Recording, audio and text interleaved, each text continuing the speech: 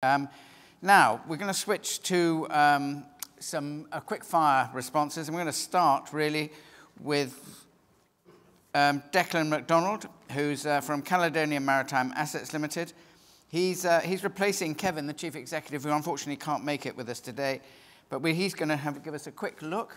Can I see Declan? Yes, there he is. That's helpful. He's going to give us a quick look at what Caledonian are doing and where they're headed and how they're fitting in with the overall plan.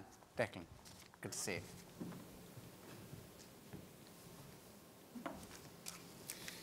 Thank you very much and welcome everybody. So my name is Declan MacDonald. I'm a Technical Superintendent with CMAL, or Caledonian Maritime Assets Limited.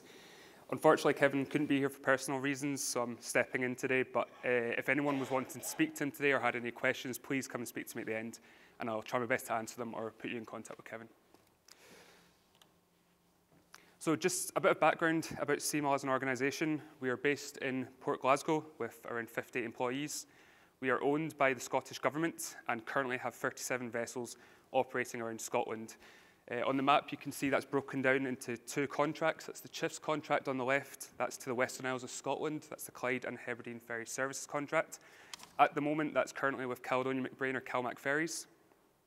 The NIFS contract is the Northern Isles Ferry Services contract, currently with Serco Northlink, and that goes to Orkney and Shetland.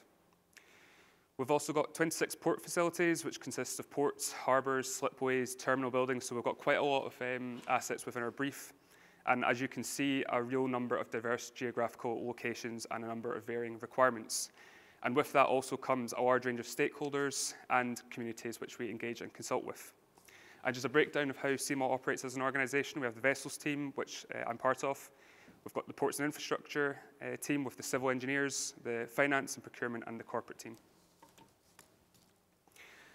So the CalMac vessels, the Chiefs contract, that is split into 3 different fleets: the small, the intermediate, and major fleets. The small being what's associated with our Law Class programme, so vessels roughly 30 to 40 metres in length.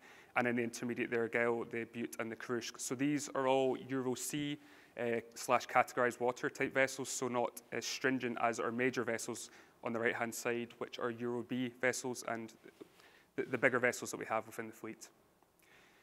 We've also got 5 vessels operating for Northlink at the moment, 3 RoPax and 2 freight vessels. So I've got a bit more detail on some of these coming up, so I won't spend too much time here, but at the moment we have the Glen Sannox and 802 dual fuel LNG project ongoing at Ferguson's in the build stage.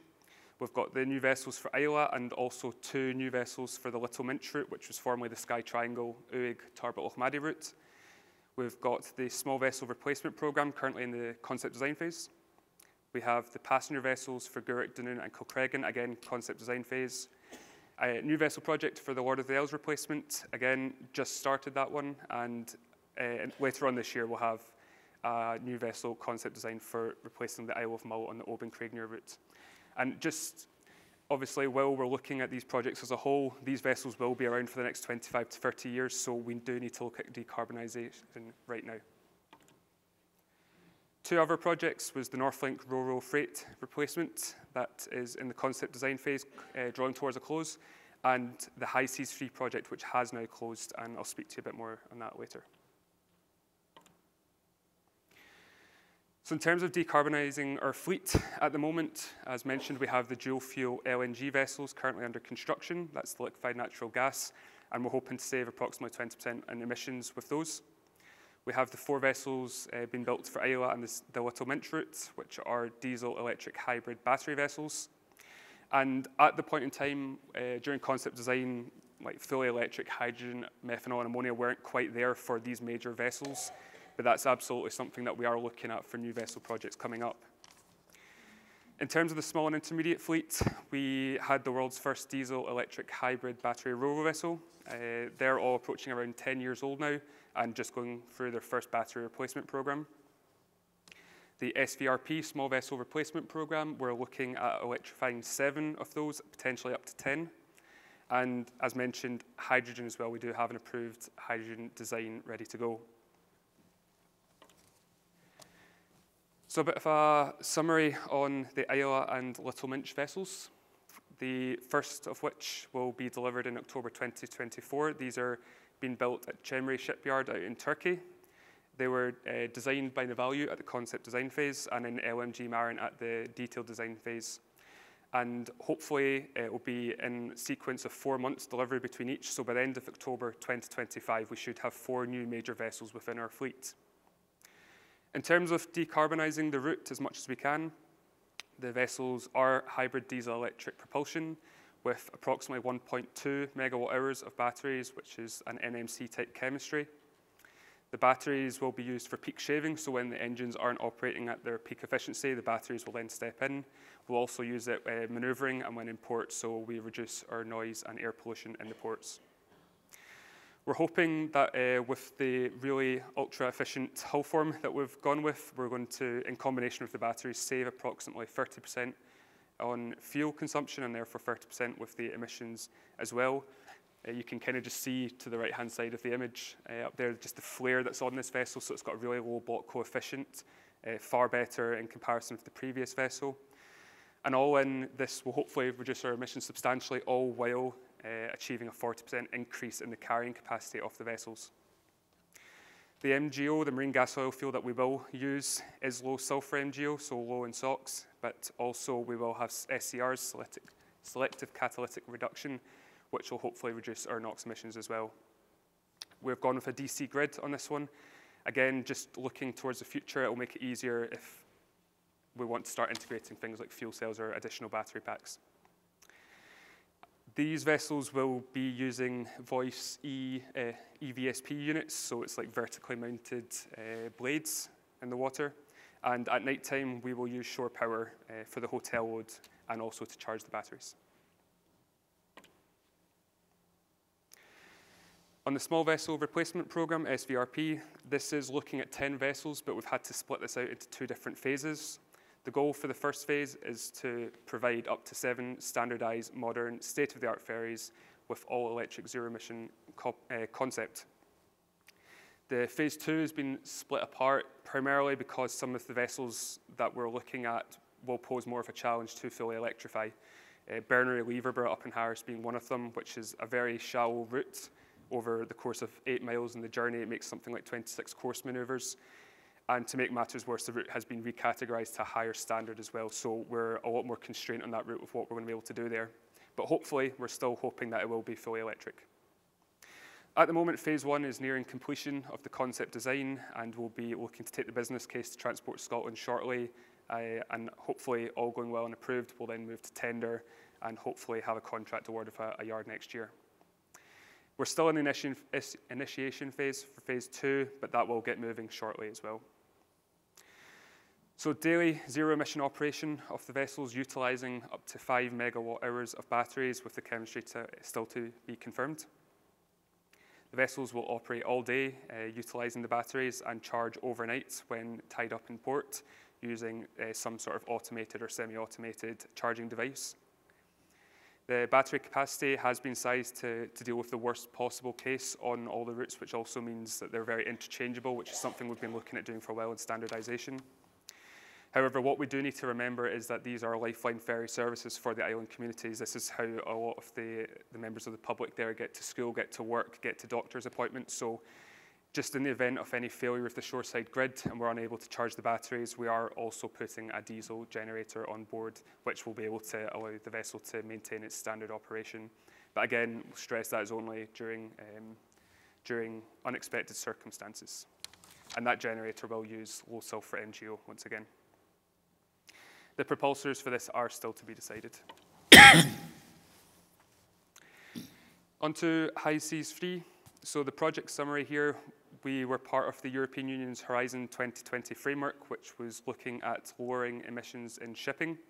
We had 8 consortium members on the consortium, with us Ballard being there looking after the fuel cell aspect, Kongsberg for the integration and the string test, led by St Andrews University, and ourselves and LOC, London Offshore Consultant, who've just merged with Aquilus Braemar, looking at the vessel side of things. And for our work package, we were tasked with getting approval in principle for the vessel design. So in terms of daily operation, we were hoping to run the vessel with two 200 kilowatt marine approved fuel cells with 2 additional battery packs with 700 kilowatt hours total. The vessels operate all day using these, and compared with the SVRP project, the batteries here will provide that return to port facility if we do lose the hydrogen system. We're not, obviously with new alternate technology, we're not quite sure how reliable it's going to be in the early stages, so we want to make sure that we have an additional way to have the vessel still operating in the event we do lose the hydrogen. The reason, we've selected the route for this vessel to be up in Orkney, between Kirkwall and Shappensea, and the reason for that was because of the constrained wind energy that they have on the island. So that's electricity being generated by the wind turbines, which can't be connected back up to the main grid. So with that being said, the shore power there will hopefully all be coming from that constrained energy, keeping the vessel lights, etc. on at night time. That will be used to charge the batteries and also to generate the hydrogen with the use of an electrolyzer on the island. We do have some other vessel projects ongoing. As I mentioned, the Glen Sannox and 802, these are dual fuel liquefied natural gas vessels, and as mentioned, we're hoping to save approximately 20% on emissions with these vessels as well. And running in parallel with that project is also the LNG shoreside infrastructure, putting a shoreside tank at the port of Ardrossan where these vessels will run to buffer for the truck to offload the hydrogen, the liquefied natural gas into and then onto the vessel. And just, it's not quite to scale, but just to give you an idea, that LNG tank is 150 cubic meters, same as the one on board the vessel, so it kind of gives you an idea of the amount of space this takes up. And this is a dual fuel vessel, so we also have to have the marine gas oil systems as well. The Northlink Ro-Ro vessel replacement, again in concept design phase. The initial design was to look at dual fuel again with LNG. We are now aware of some methanol engines which might be in production later on this year, in the coming years as well. So we are going to look at as well if methanol might be an option for this route. But again, just still early stages with that, so watch the space there. Gert Dunoon Kilcreggan, that again is in the concept design phase, looking to replace 3 passenger vessels, Gert to Dunoon being one route and Gert to Kilcreggan the other route. And what we've seen on this route in particular is quite clearly the difference a timetable will make. Gert to Kilcreggan has a far more relaxed timetable, shorter operating day, it has more turnaround time, so a chance to charge batteries. So we're hoping the Kilcreggan vessel will be fully electric. The Guruk Dunoon vessel, however, is operating 17, 18 hours of the day. It's got 5-minute turnaround times in port, so it's going to be much more difficult to fully electrify that route in particular, but we are still looking at ways if we can do that. So that vessel will be, again, diesel electric battery and using Tier 3 engines. They use shore power at night time as well to run the hotel load. And finally, the new vessel from Malagloch Boysdale. We are in the concept design phase with this, just started in the last few weeks.